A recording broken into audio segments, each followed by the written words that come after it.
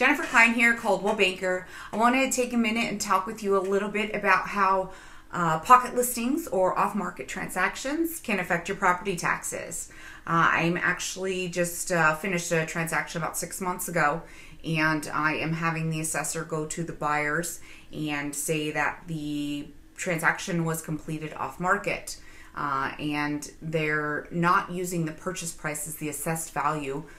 The assessor uses the MLS as an indication of property value or that the property was properly marketed.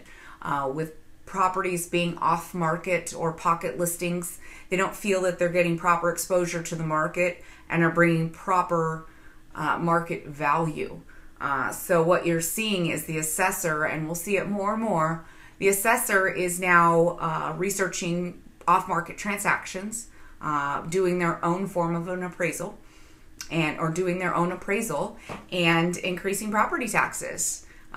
They are basically forming their own indication of value and inferring that on your property taxes.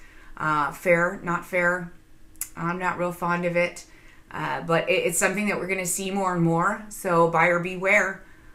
Your taxes, if it is off market and the assessor feels that it was not properly marketed, they will increase your property taxes. So look forward to an increased monthly bill. Jennifer Klein here, Coldwell Banker. I'm at 916-230-3880, and you can check out more information from me at jenklein.com. Thanks.